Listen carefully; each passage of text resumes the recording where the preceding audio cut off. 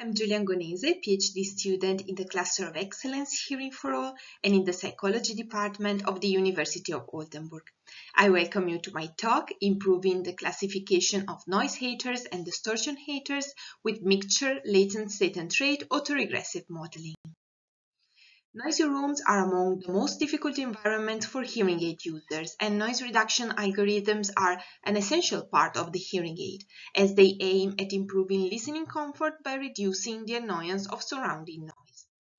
However, the increase in listening comfort comes at the expense of speech naturalness, as noise reduction processing artifacts introduce a certain amount of distortion into the speech signal. People with comparable hearing thresholds have shown large variability in their listening preferences for noise reduction settings, with distortion haters or noise reduction haters preferring weak noise reduction to keep signal distortions to a minimum, and noise haters or noise reduction lovers preferring aggressive noise reduction despite the presence of more distortions. Latest studies also identified an additional intermediate category.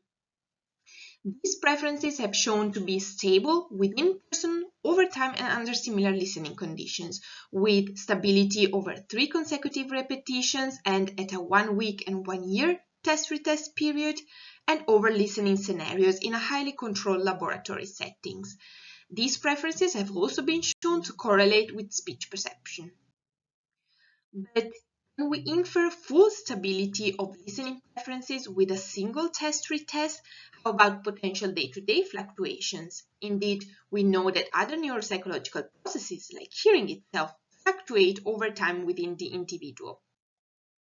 And would it be possible to design a mobile measure of noise reduction strength preference to facilitate repeated assessment and to measure this trade-off outside the lab? Our goal is to improve and further differentiate the classification of noise haters and distortion haters by modeling longitudinal dynamics of listening preferences measured by a novel mobile task.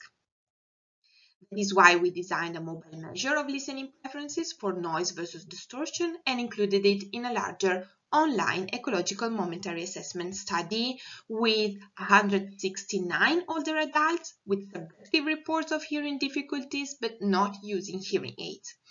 They participated in a 3-week study where at baseline, together with various questionnaires and tests, they performed our task 3 consecutive times, and this task was also repeated in the 2 following weeks, mornings and evenings, for a total of 20 repetitions.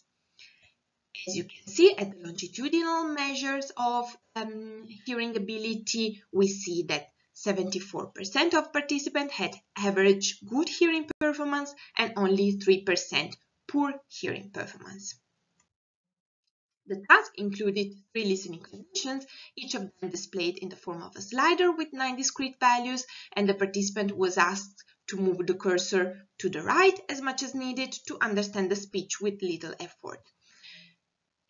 About the 3 conditions, we had first a simple linear gain scenario where each stimulus was an also sentence in background noise with increasing SNR, a trade-off task with gaining listening effort at the expense of sound quality in a general SNR range, and again the trade-off task but in an adaptive SNR range based on the individual answer on the first slider.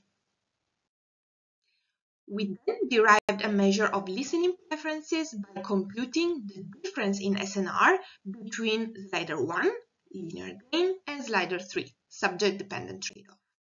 And we would then classify noise haters as having delta SNR close to 0 and distortion haters showing positive delta SNR. And here is again an example of participant answers at baseline and longitudinal time points. Our research questions. First, we want to evaluate trait consistency and state specificity of listening preferences. That is the trait fully stable or does it fluctuate over time? Then we aim at a data-driven categorization of noise haters and distortion haters. But first, let us focus on the first research question.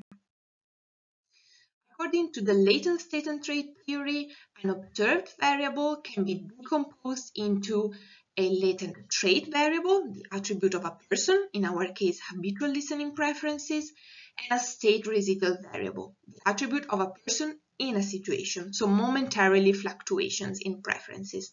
And here trait and state variable together constitute a person's true score. What we did is to first implement a latent state and trait model for our measure delta SNR across the 20 longitudinal time points. What we saw is that average state-related variance amounts to 0.78 for the 20 longitudinal measures taken into account. This indicates that almost 79% of the variance observed in the individual listening preferences across the days is attributable to situational fluctuation. Then, as a second research question, we want a data-driven categorization of noise haters and distortion haters, first based on their habitual listening preferences, so the trait means, to replicate previous studies that did not include longitudinal data, and then we will try to further differentiate classes when taking this large observed state variability into account. We will do so by extending our previous model to a mixture latent state and trait model. So we assume that within each class, a latent state and trait model holds. So we try to identify latent subgroups of people that differ in some specified model parameters. First, however, we want to identify classes that differ only for the trait means. We estimated a 2, 3, and 4 class solution and evaluated them with respect to model fit, entropy, and interpretability. The 3 class solution seems more interpretable in the light of previous findings, and we see that it identifies a class with mean trait close to 0, which might refer to a noise hater profile, another class with higher trait mean that might indicate the distortion hater, and a majority class that resembles the intermediate class previously found in literature. And what is also interesting to note is that the distribution is similar to what was found in laboratory studies. We then further differentiated the majority class or intermediate class by modeling its data with a mixture latent state and trait model to identify further latent subgroups that differ with respect to their patterns of stability and variability. Here, the 2-class solution is nicely interpretable with yet good model fit and entropy, and we see that it identifies one majority class with low variance, including participants with more stable listening preferences, and another class with higher state-related variance and higher trait mean.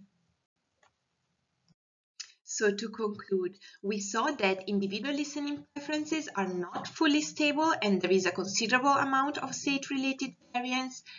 When categorizing individuals, we saw that their habitual listening preferences differentiate them in the 3 classes previously seen in literature, but we could further differentiate individuals based on their stable versus unstable listening preferences.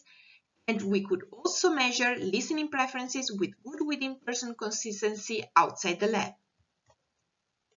With this, I thank you for listening, and I'm looking forward to a nice discussion, either now in the Q&A or at any time via email.